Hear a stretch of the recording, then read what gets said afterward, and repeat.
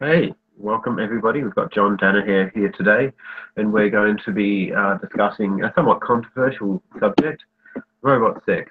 And John Danaher is a lecturer at the National University of Ireland and has been involved in writing all sorts of awesome publications, often at IEET. I think you're an affiliate scholar or something like that there.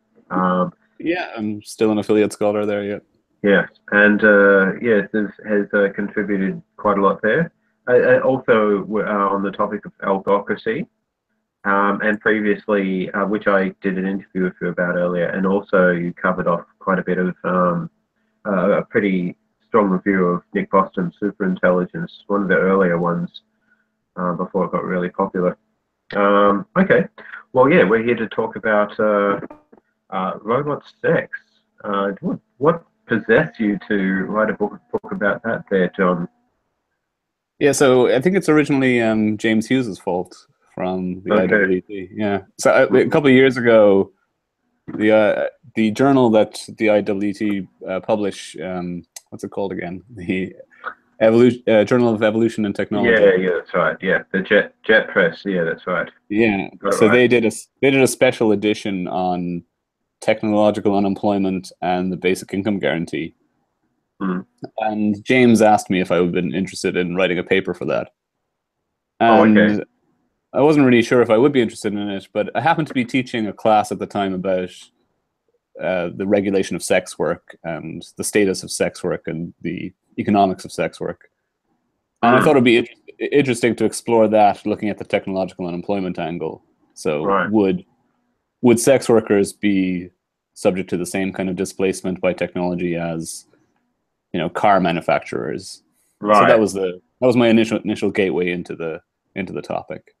Right. And from there, I kind of realized that there were some interesting ethical and social questions to be asked about the rise of robot sex, and technology and sexuality have always developed hand in hand, Mm. so to speak. Mm. So I thought there were topics that were worth exploring and that were under explored or underserviced by the academic community. That a lot of this was debated by either purveyors of the technology or in popular media, and that it would be worth having a slightly more serious and sober academic look at the topic. Right. Okay. Yes. Well, okay. So this book is it being incorporated into a larger journal, or is it just a standalone book? Yes, Is that going to be? It's a book published by the MIT Press. So it's a standalone book. It's an edited collection consisting of like 15 different chapters, different arguments on for and against robot Mhm. sex. So I mean, it's not all written by me.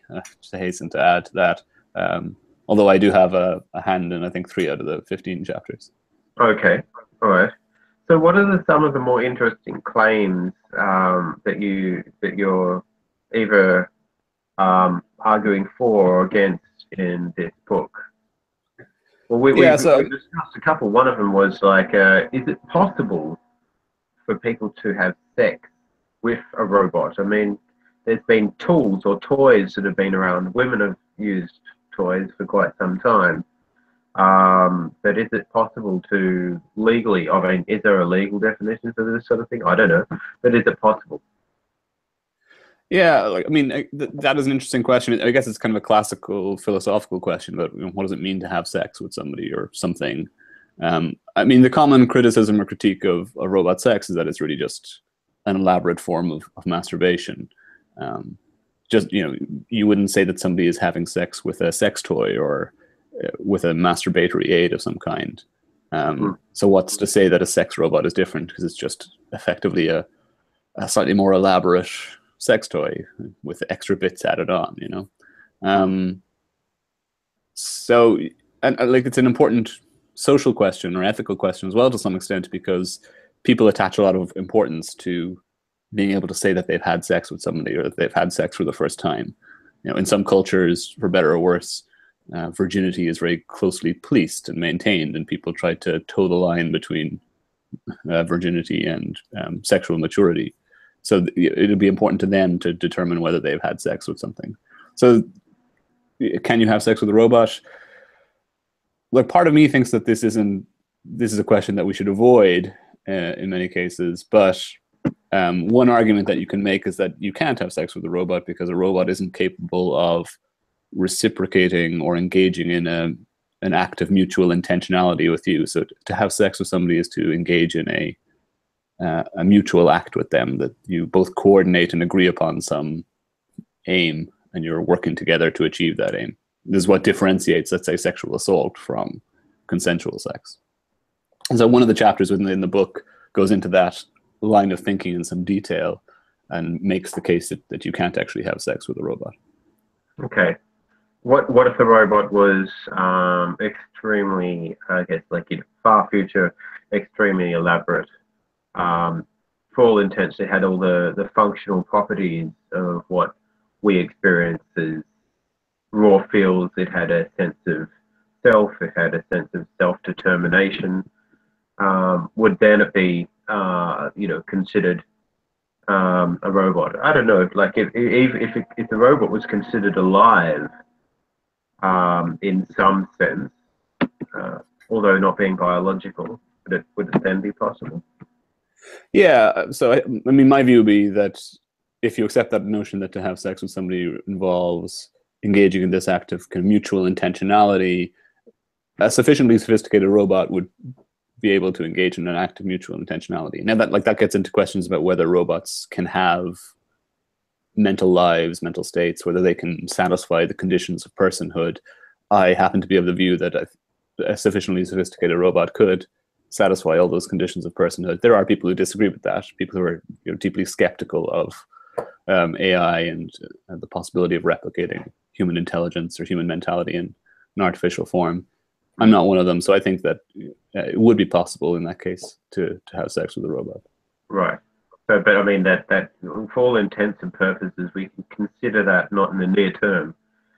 In the near term, if there are robots, like some maybe something like the Japanese robots that have sort of been more elaborate sex toys I've seen on the news. They could be considered as robots, but they certainly don't have any form of intentionality there. Yeah, they certainly wouldn't have the kind of behavioral repertoire or sophistication that you would usually attach to somebody who satisfies the conditions of personhood. I mean, there are a couple of prototype sex robots that are available at the moment, or at least being available to view. You can look these up online if you want. There's famously the Roxy, which is a sex robot that was launched back in 2010 by a guy called Douglas Hines. And then more recently, Matt McCullen, who's the founder of a company called Abyss Creations, which makes the Real Doll. He's created this prototype sex robot called Harmony, which uses a cloud-based AI system and some animatronics in the face to engage in minimal forms of conversation and dialogue with the user. And there are a couple of other companies or startups around the world that are trying to create these devices. There's a guy in Barcelona who attracted a lot of notoriety quite recently for claiming that he was going to have a child with his sex robot. Right. A 3D printed child, I think was the 3D printed child. Wow, that's really getting uncanny. So, well, I mean, what can robots do for people? Why would people want these? Could it improve the quality of people's sex lives at all? For instance, in situations where they would find it difficult to find a partner to perform, to have sex with. Would these dolls? Yeah. Sure. So, like, is there a positive case to be made on behalf of the creation and distribution of sex robots? So, like, one of the chapters in the book goes into that in some detail.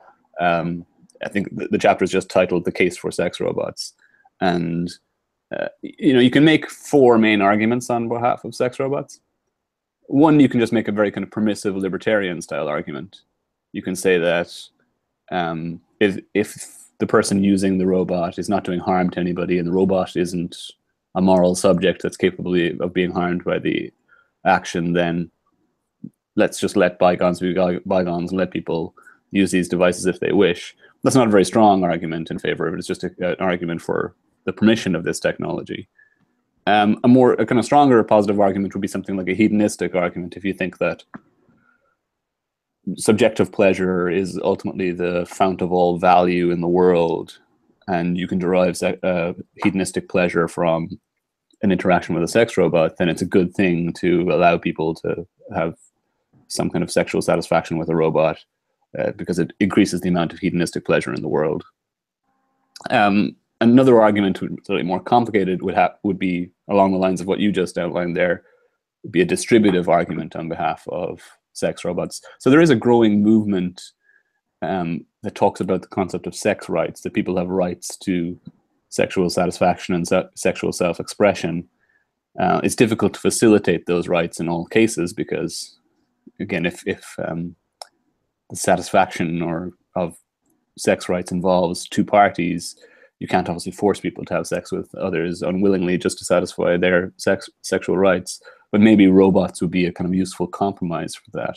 So for people who are, for some reason, denied or unable to gain access to the human sex marketplace of sexual partners, just to use that kind of economic analogy or metaphor, the availability or distribution of sex robots to them could be a way of satisfying their sex rights.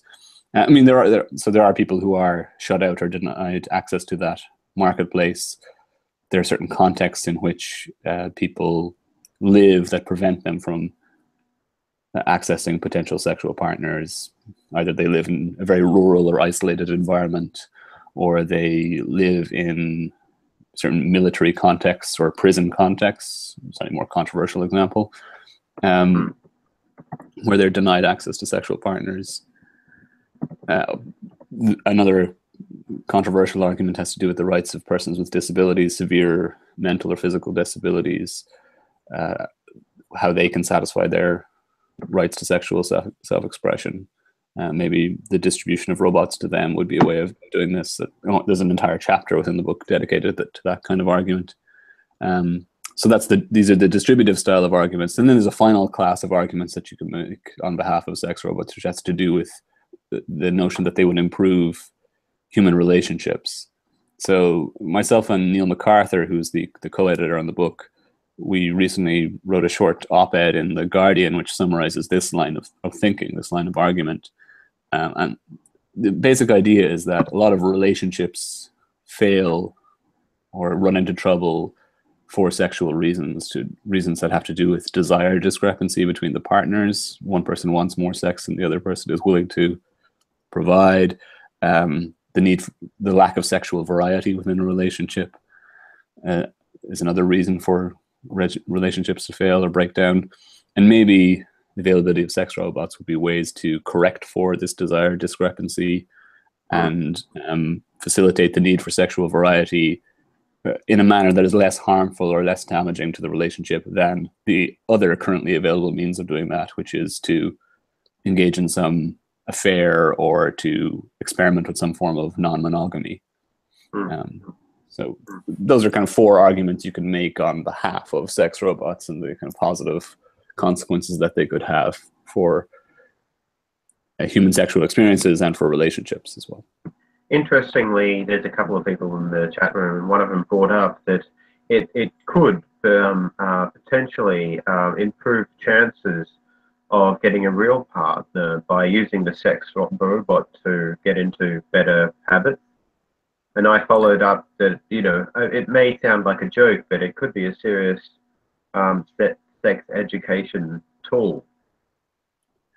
Yeah, so you could imagine it being used as a sex educational tool. I mean, the medical department in my university uses robots and virtual reality to test out surgical techniques and different medical techniques all the time. So it's not completely far-fetched to imagine that the sex education classes of the future will use maybe a combination of robots and virtual reality interactive programs.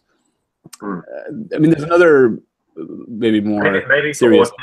for autistic people or people who have some sort of dysfunction and don't know how naturally it's not something that comes natural to them, or Yeah. they had a traumatic experience and they, you know, wanted to not ever touch another human being ever again, and would slowly therapeutically be introduced to the idea through robots not having emotions, not having to deal with the complexity of emotions in another human being.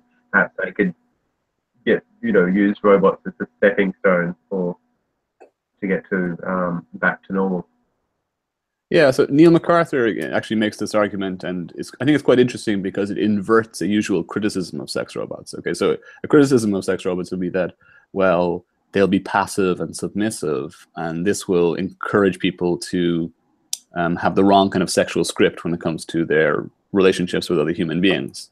Particularly, let's say, men, if most of these robots are going to be designed to look or represent females initially anyway, seems more than likely given the kind of dynamics of the sex doll market. It'll be objectifying to women, and it'll encourage men to treat them as these passive sexual subjects. So that's a common criticism of sex robots. So what's interesting is that Neil flips that on its head in the case of people who have suffered from some kind of sexual trauma. What they might need is a passive sexual partner, somebody that they don't feel threatened by, that they feel safe with. And again, perhaps a robot is a way for them to feel that safety and security as they try to ease themselves back into healthy sexual relationships with other human beings, perhaps. Yeah. So they could be a useful stepping stone there as well. Right. Look, I'm glad you wrote this book, because it is a subject that people have used as fodder for quite a lot of humour, but it also could be a subject that could be taken seriously and could improve people's lives if we gave it the time of day to think about it, squarely, in a sense. Someone in a chat room brought up that it would be difficult to get these robots out of the uncanny valley. But I was also thinking, conversely, that these robots may not have to look exactly like people. They may intentionally look cartoonish or sort of hyper realistic in some ways, and more like Barbie dollish in a sense, rather than trying to look like real women. Yeah, so I mean, what they are representing and how they look, that is to some extent contingent and up for grabs. The assumption in a lot of the conversation is that they will attempt to replicate human beings more or less realistically. I mean, just on the uncanny valley idea, originally when that was presented by, what was his name, Masahiro Mori, back in the 70s, that was just a hypothesis or suggestion that there would be this uncanny valley as a robot or a virtual representation of a human being became more human-like. It would reach this point where it would be creepy and people would be freaked out by it. And there's some anecdotal support for that idea in films. So I think I used the example of the Polar Express film by Robert Zemeckis back in 2004. A lot of people found that really unsettling because the characters were too human-like within it. But it's only really in the past sort of decade and a half that people have started to investigate the uncanny valley empirically to figure out, does it really exist, and what causes it, what prompts it. And if you look at that literature, there's some people who are quite skeptical of the idea that there is this uncanny valley. So actually one of the chapters in the book by Julie Carpenter goes into some of the reasons to be skeptical of it. That she argues that the acceptability of robots depends not just on kind of immediate psychological reactions to the robots, but on broader cultural and social forces, and that if we normalize the presence of social robots in our lives, we will find them much less creepy and unsettling. She develops like a counter hypothesis to the uncanny valley, which she calls the robot accommodation process theory. So the idea is that over time, we become more accommodating of robots when they're normalized within fiction, within society, within education, and so forth, so that we just become much more socially accepting of them. And even people who look at the psychological underpinnings of the Uncanny Valley will claim that there are ways in which you can stop it from being so severe or unsettling to people. And, there's also a lot of dispute about what the real mechanism behind it is as well. So yeah, it's interesting. Another person brought up that these dolls, these robots, could look like cartoon or anime cartoons, which aren't quite human. Like they have massive eyes and tiny little nose and huge heads, often compared to the size of their bodies. I'm not sure if that'll happen, but I'd say for therapeutic uses, that probably wouldn't necessarily be the case. But it might be for, I guess, conventional sort of people just wanting, just to get pleasure out of these sorts of things. Maybe they could sort of fashion these dolls into their favorite cartoon characters. Who knows? But, well, I mean, so there's an interesting point here to be made about if you look at the market for sex toys more generally. There are some countries in the world that ban human-like sex toys, sex toys that represent human-like body parts. I think actually Japan might be a country where there's a prohibition on this. So oftentimes sex toys are marketed to be shaped like animals or in other... Yeah. It's kind of weird when you think of it like that. Like there's vibrators that look like dolphins or cute little animals, for instance. But when you think about it, if you make a sex toy that's meant to be sort of semi-life sized and lifelike, it kind of would be really strange to like sell a sex toy that looked like an animal, like a sheep or something. It would be like really sort of disturbing. But it's a way that people. But should it be illegal? I don't know.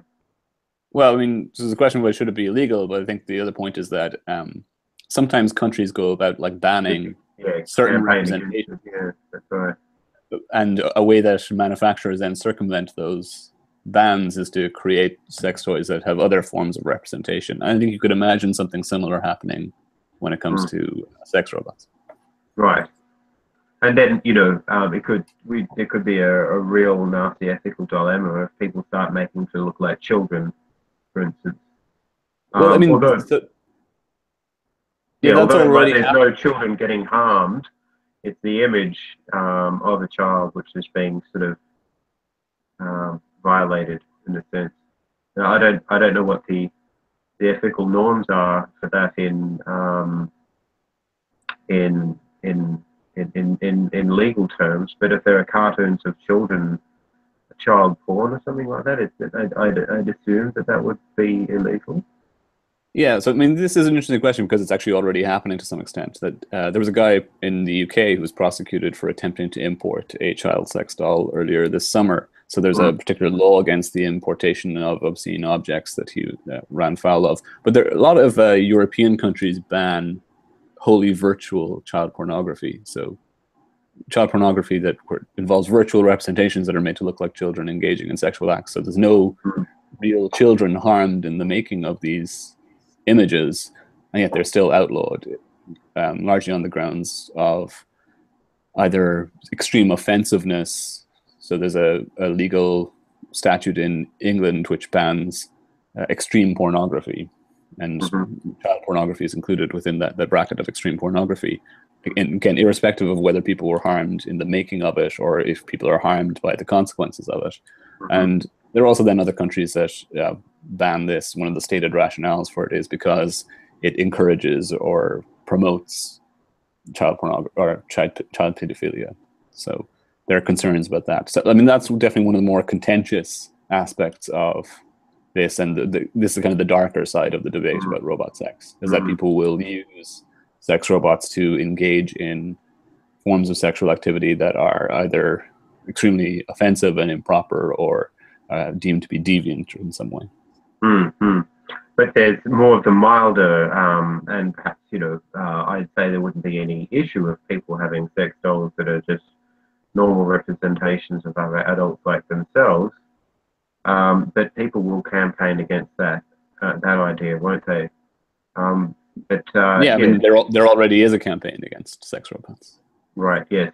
Okay. Do you want to describe that how, and what the issues are with the campaign and Yeah, what so they I see mean, as the ethical dilemmas and why they're right or wrong?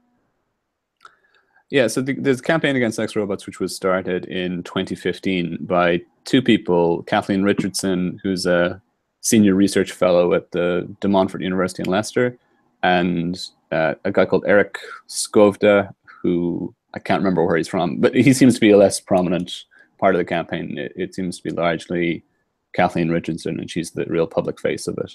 So, the reasons that they campaign against them are, I guess, in some ways, replicating classic kind of anti-porn feminist arguments. So, within the feminist community, there's always been a prominent and vocal strain of thought that is opposed to things like pornography and sex work.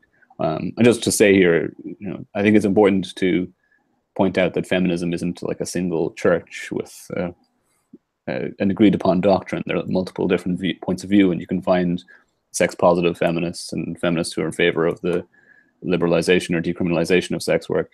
But there is nevertheless this kind of prominent anti-porn and anti-sex work strand of thought within feminism. And the campaign against sex robots is kind of largely playing on those kinds of arguments that have long existed in that anti-porn community. So, I mean, the concerns that they have about sex robots is that irrespective of whether they are designed to represent or replicate deviant or problematic sexual acts, it's just the mere fact that you're representing women in this form where they are always willing, agreeable sexual partners is socially problematic. It encourages the users of the sex robots to depersonalize the other actor in the sexual act. Encourages them to objectify them. This will carry over into how the users of sex robots relate to other human beings, so they will treat them in a subordinating, submissive manner. So it'll perpetuate problems with patriarchal domination of society. So like it's a fairly strong anti-porn, anti-sex work feminist argument. And in fact, within the literature of the campaign against sex robots, they draw explicit analogies between the use of sex robots and sex work. So they think that the main problem with the creation of sex robots is that it's trying to replicate the interaction between a sex worker and a client.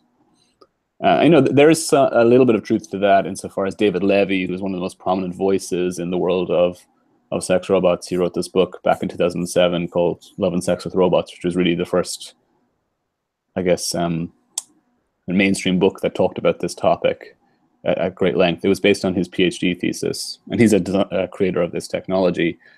Within his chapter on the design, or one of his chapters on the design of sex robots, he does draw explicit analogies between commercial sex and sex work and the creation of sex robots. So it does suggest that there's this attempt to create a facsimile of the interaction that one might get between a sex worker and a client in the robotic or artificial form. And that's the concern that underlies the campaign against sex robots. Right. I mean, was there ever an issue that feminists or other parties might have had to earlier forms of robotics, like vibrators, or dildos that sort of had some mechanical function, could be considered robotic, or that at least blow up dolls, they're not robotic, they're just toys, but so are vibrators. Where does the argument sort of fall over in with regard to these sorts of devices, just dildos and vibrators? Yeah, so this is a good question. Yeah. This is a good question, and I don't actually know the history of the debate on sex toys specifically. I know it pretty well on pornography and sex work, but I don't know it on sex toys per se. I mean, there is some early opposition to sex toys insofar as, the original vibrators were created as tools for curing what was called hysteria, which is largely viewed as a kind of a made-up, socially constructed illness, but women having these kind of unquenchable sexual desires that needed to be satisfied, and they weren't being satisfied by their husbands. So the use of these vibrators was a way of curing them of that hysteria. And so it's a way of policing and managing the female body and female sexuality. So there was opposition to, or some opposition to, the creation of vibrators and sex toys initially. And there has been opposition to the notion of sex dolls historically as well. There are people who've written, let's say, about Real Doll, for example, which is the most famous company in this space that creates these very hyper-realistic dolls. The kind of representation that they put into their dolls tends to be like the porn star look. In fact, Real Doll have contracts with porn film companies where they recreate some of their stars in doll-like form. If you talk to Matt McCullen, or if you listen to him being interviewed, I've never spoken to him, but I've heard him being interviewed. He will say that he'll make dolls that cater to pretty much anyone's preferences and preferred shape or form.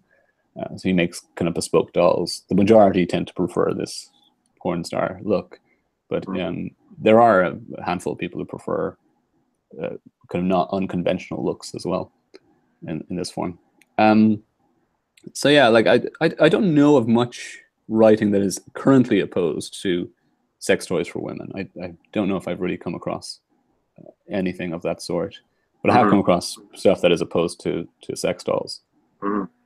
I imagine there's been instances where men have complained that once their wives have sort of discovered vibrators, they don't have a sex life anymore, but they've been made obsolete in the sense, and maybe they feel that in some sense women get just what they need from toys and vibrators, and therefore don't need to date men anymore, unless they want to have some sort of emotional bonding with a man.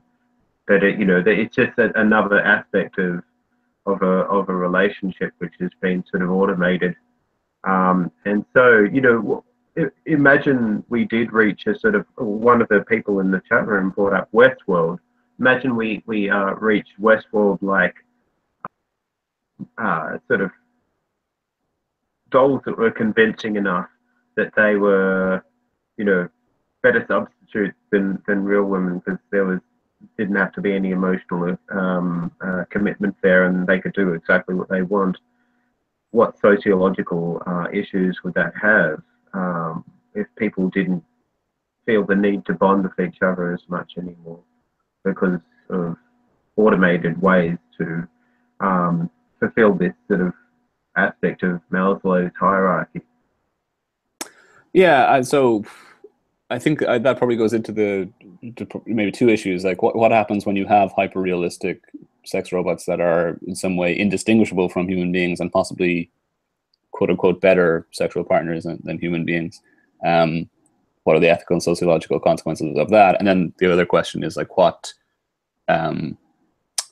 makes for a valuable and worthwhile intimate relationship or sexual relationship with somebody?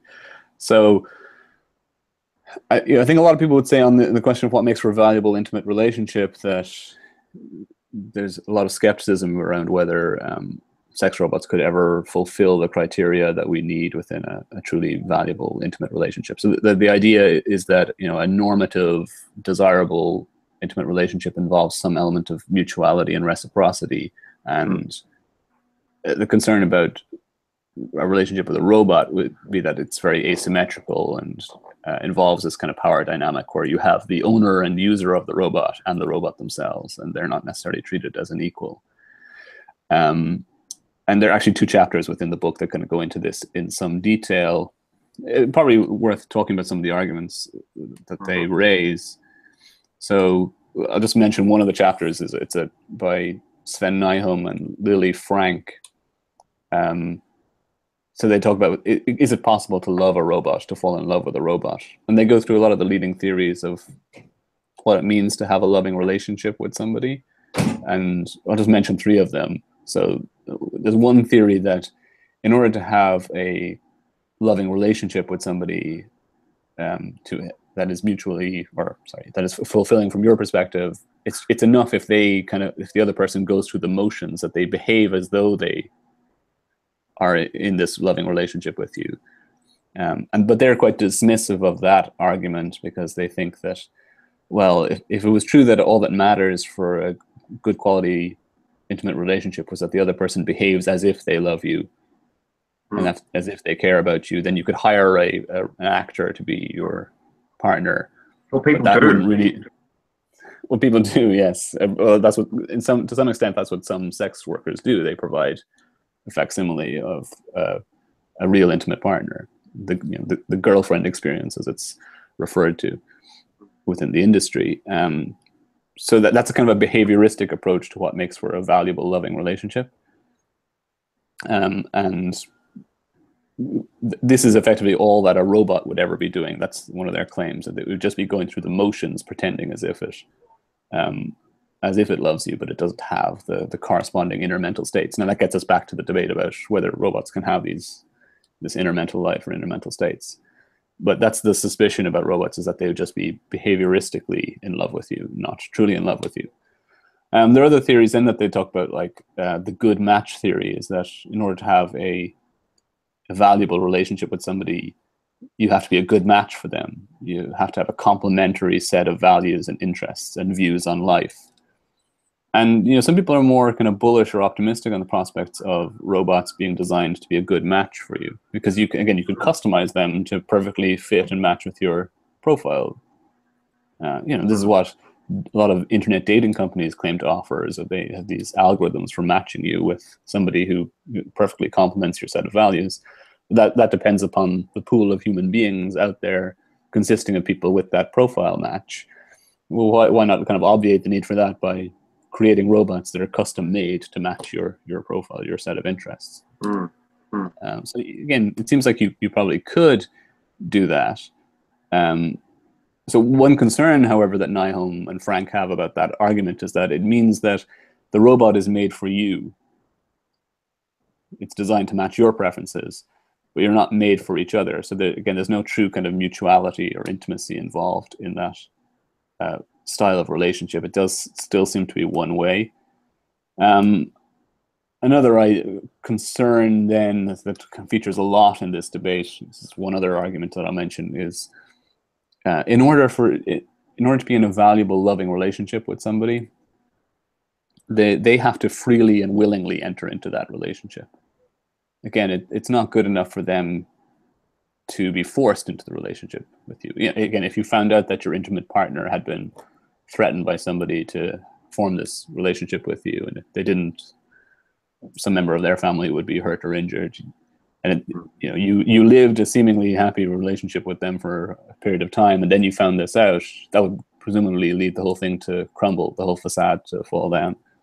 And the concern with robots is that they wouldn't have free will and be able to freely and willingly enter into a relationship with you. So again, it wouldn't kind of match the criteria for a valuable, intimate relationship. So even if you had a hyper-realistic robot of kind of Westworld's equivalent sophistication, some people would argue that you still couldn't have a truly valuable, intimate relationship with them because it wouldn't meet these criteria for true kind of mutuality and free, consensual giving of love to another person. Now, I have to say that I am somewhat skeptical of those arguments, insofar as I'm somewhat of a behaviorist when it comes to the ethics of our relationships with other people. I outlined this in another interview I did recently in some detail, and I'm trying to write a post about it. But like, in essence, I think that when it comes to establishing what justifies or grounds our belief in the value of any interaction we have with another person, all we ever have to go on are their kind of outward behavioral states. So if it's the case that a robot is indistinguishable from an ordinary human being, I think that we could have just as valuable a relationship with a robot as we would with any ordinary human being, insofar as the epistemic justification for our belief in the value of that relationship would be the exact same in both instances. Except with the sophisticated technology that we do have, or perhaps will have in the future, we might be able to get inklings into their internal state by reading or registering what's going on inside their logic or their brains, so to speak. Yeah, but again, we could do the same with human beings, presumably, but you could put your partner in an MRI scanner and see what's going on in their heads. So again, you would have some functional equivalent to that within the robot. And again, it would be indistinguishable in that sense. So I think the same principle of what I call ethical behaviorism applies. And this is one reason why I don't like this claim about the problem with the behavioristic approach to the value of intimate relationships is that, well, imagine if you hired an actor to be your partner and they went through the motions, that wouldn't be a valuable relationship. I think that's a misleading analogy, because the problem with the case of the actor is that you find out that they've been hired to be your partner, or you know that they've been hired to be your partner. And stop acting intimate with you when you don't pay them or something. Yeah, exactly. So but if it's the case that the robot is always consistently representing themselves as as your intimate partner, and it doesn't depend on payment for them, or you have no reason to doubt the genuineness of their commitment to you based on their outward behavior. Again, I think it would be equivalent. So I don't know if it's an exact analogy. I'll just use an example from kind of films recently, or movie depictions of relationships with robots. I was going to bring up her, right? Well, I was going to bring up her. I was going to bring up Blade Runner 2049. So, okay. Have you seen this? I have, and I hope everybody has too, because it's a great film. And is there any serious spoilers? If there are, close your ears, everybody. If you haven't seen it yet. Yeah, I'm not going to spoil it, but there is a depiction of like an intimate relationship with a virtual reality being. Yeah, that's right. Like a hologram. Yeah, and I think the way in which it's depicted in the movie is interesting, in that, like, I felt genuinely emotionally upset about that relationship, or emotionally moved by that relationship when I saw it. Yeah, I won't spoil it in terms of what happens into the relationship. Even though it's the case that this is clearly a commercially marketed product in the world of the film. The fact is that, okay, this person bought this product, but it still behaves consistently in a way that suggests that they are in a genuinely intimate, mutual relationship. And I think that would be sufficient for a valuable relationship. That kind of places me on the extreme of views when it comes to the ethics of our relationships with robots, but that's a position that I've been more and more inclined to over time. Right. So if the inner workings of the robot are functionally equivalent to what a human would be when it is in love with another human being, then for all intents and purposes, would you consider the robot to be in love with the person who if the robot was with? I won't say owned, but the robot was with.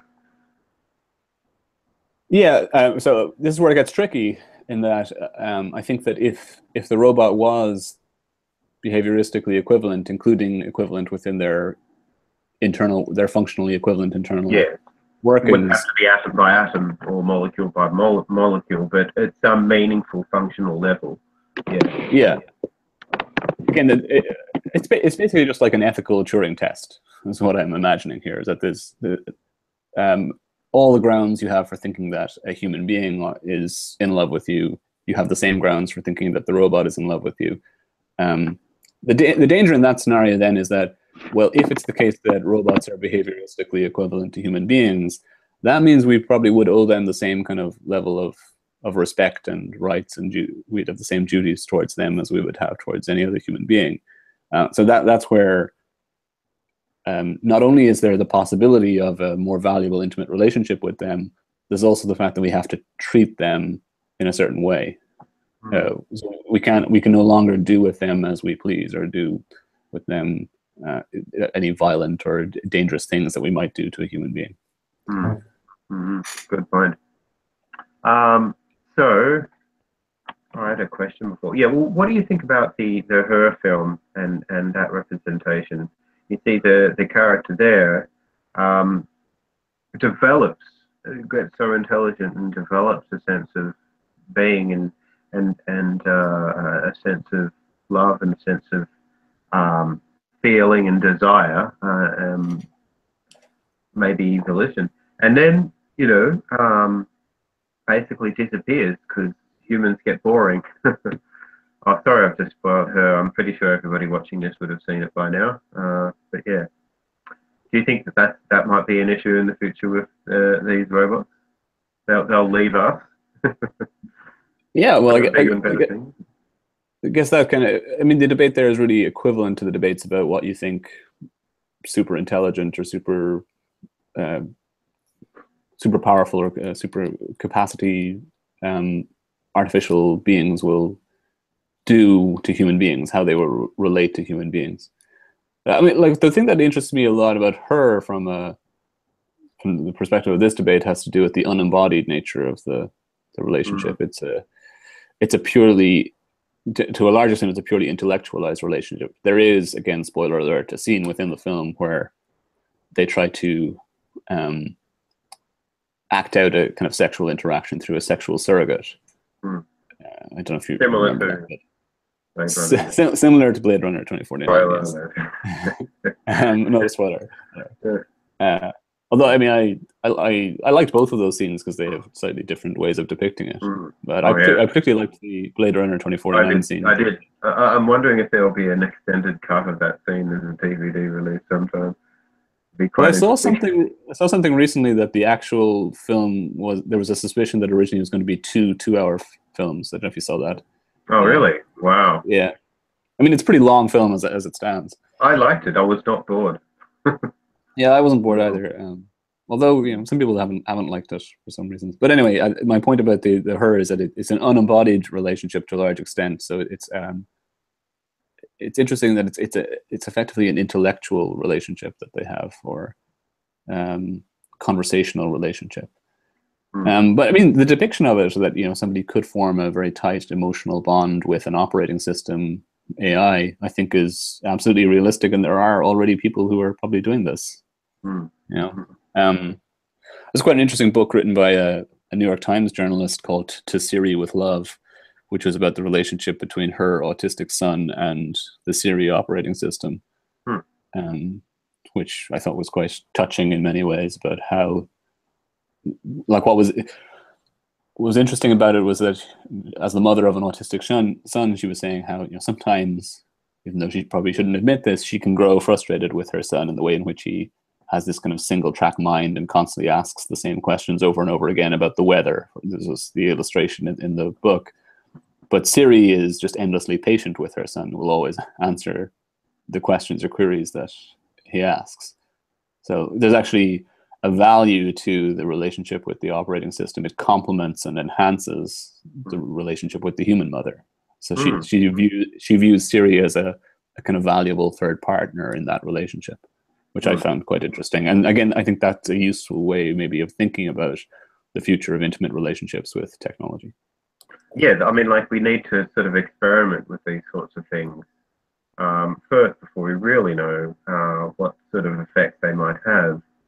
And so experimenting, like observing the way that people interact with virtual assistants and interact, with toys or with robots, not just sexually, but, intimately in general, is useful. What kinds of, well, okay, so it seems there is a need, as you've outlined in your book, to treat these things as an experiment.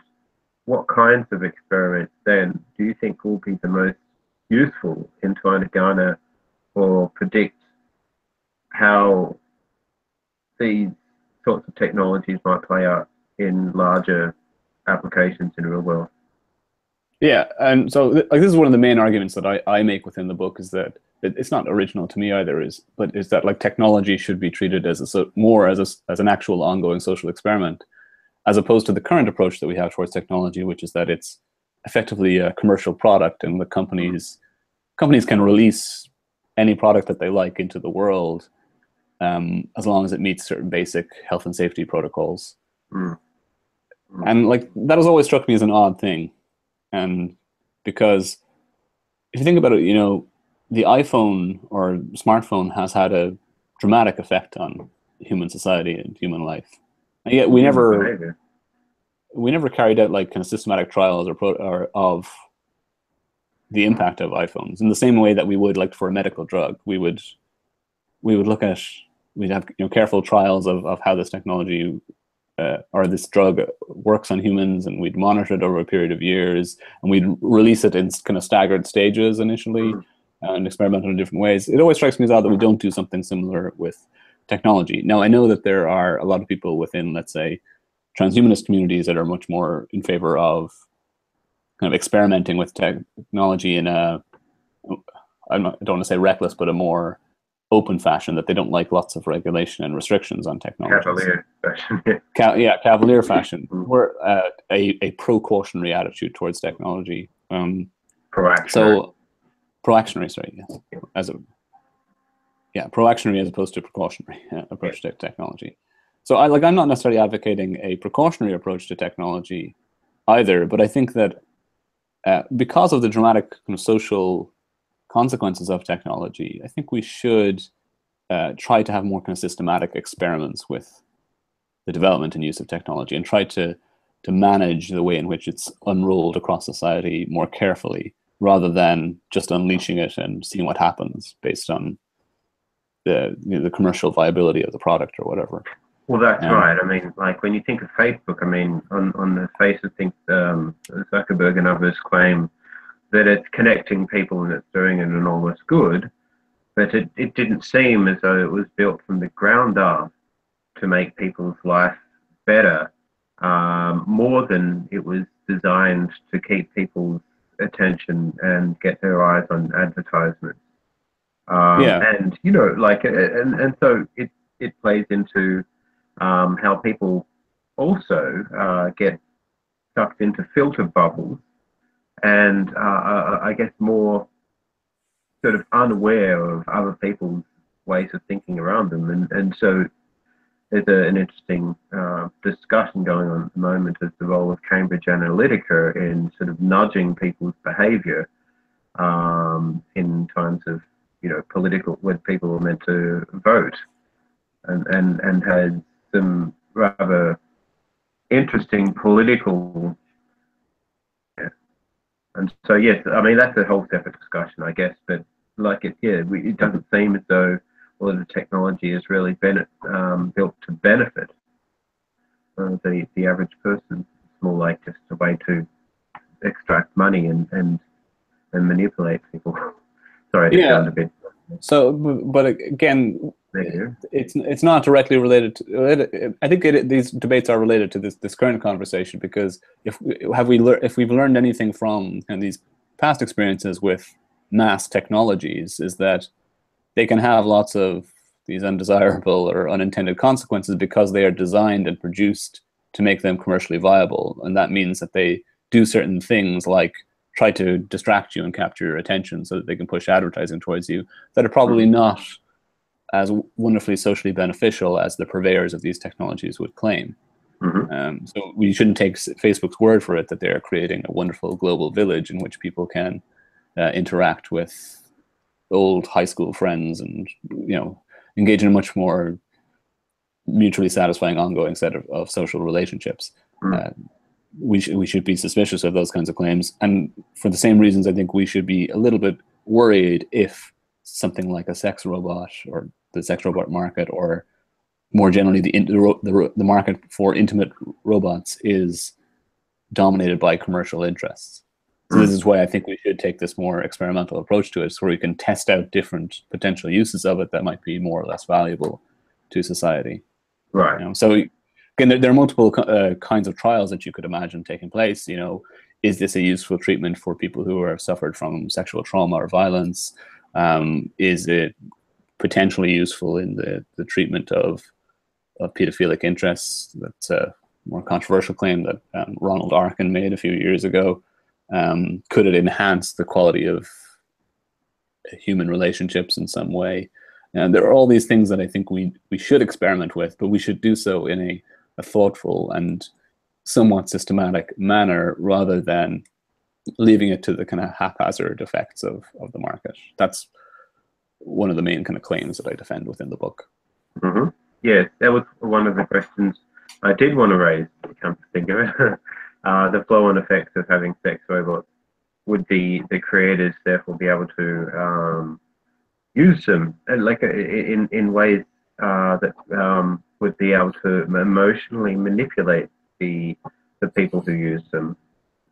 So, like for instance, if people feel strongly and develop an emotional sort of bond to the robot, um, would the robot be able to sort of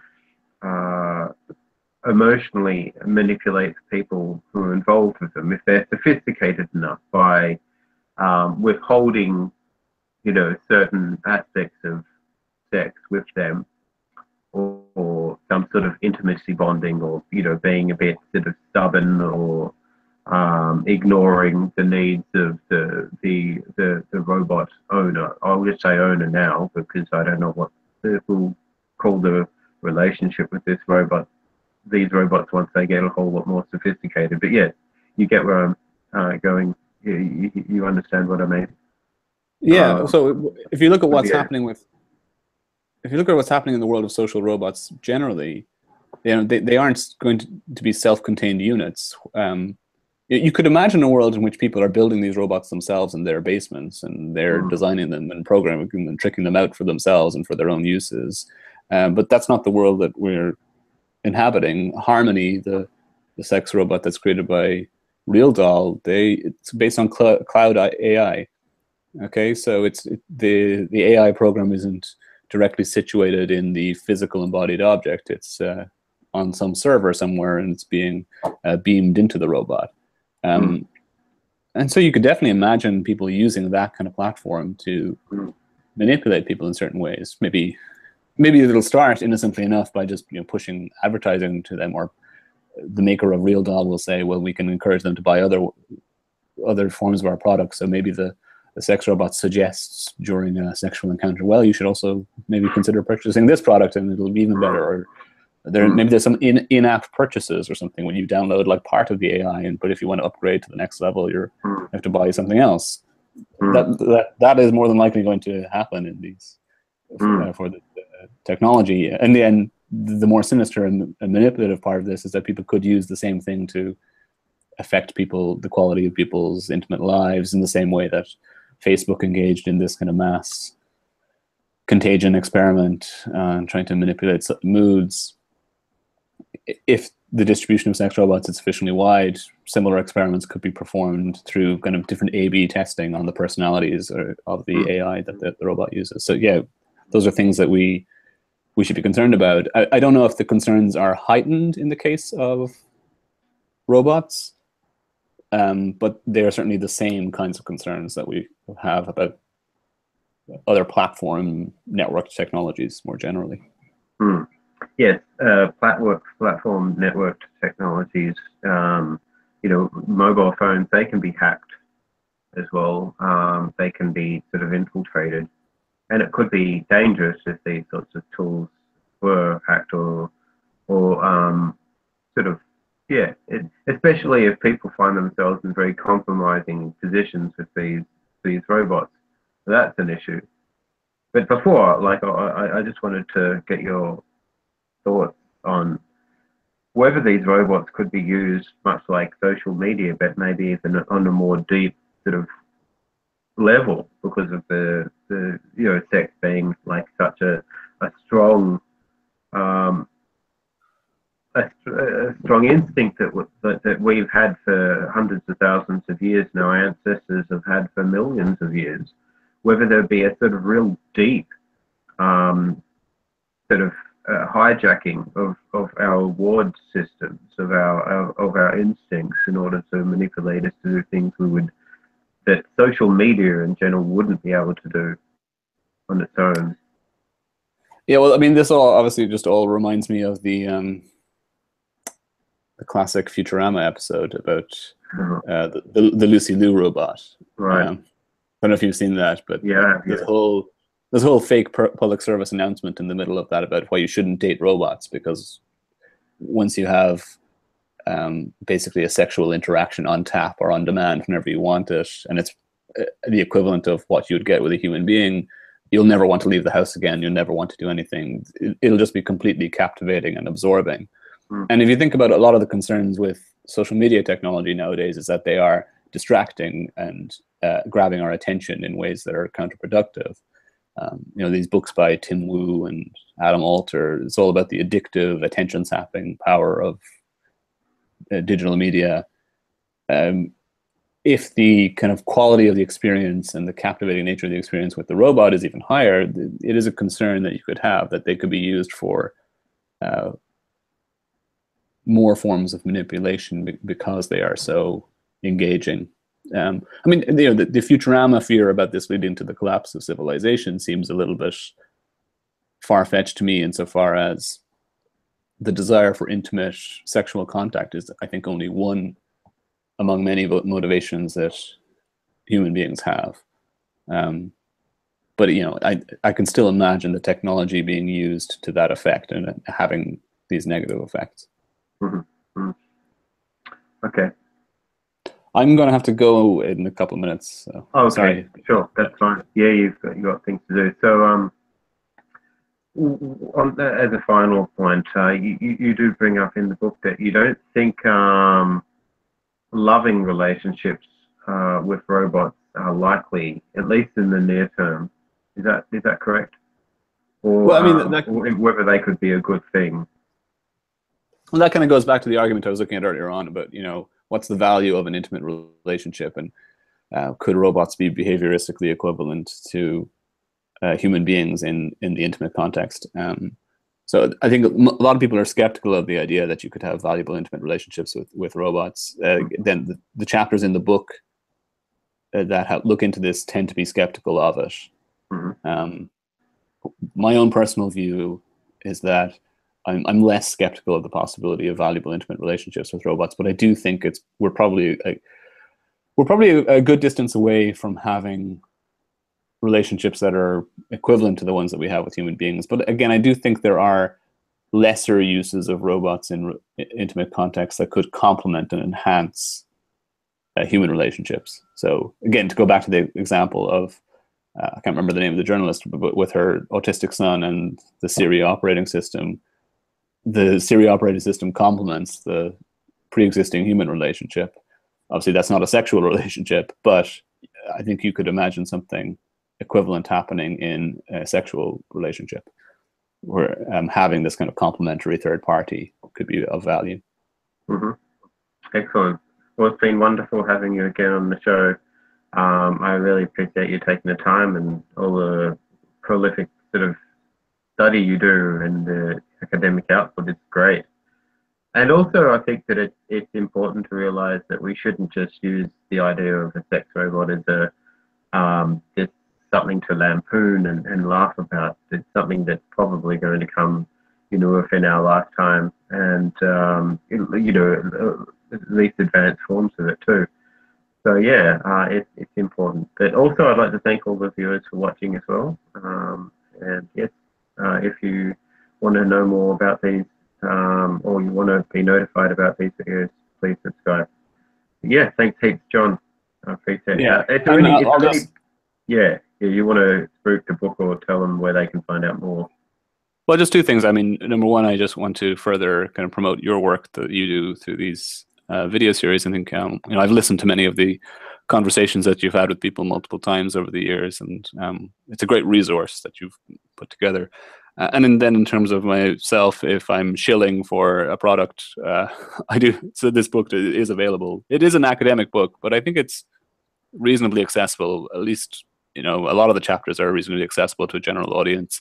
And it is also, unlike many academic books, pretty affordable. So it's like $30 at the moment. So it's like the standard price for a hardback book. But yeah. Excellent. You don't. I'm not compelling you to purchase it. I'm not going to make money on this, I suspect. But you can read also a lot of my material about this topic online for free as well. Mm-hmm. And so all the links to the books and online material will be in the description there. So yeah. Okay, great. Awesome. Sorry I couldn't talk for longer, but. Oh, that was great. I think we covered a lot of ground there. So thanks, Pete. All right. Thanks, Adam. Bye now. Bye. Bye.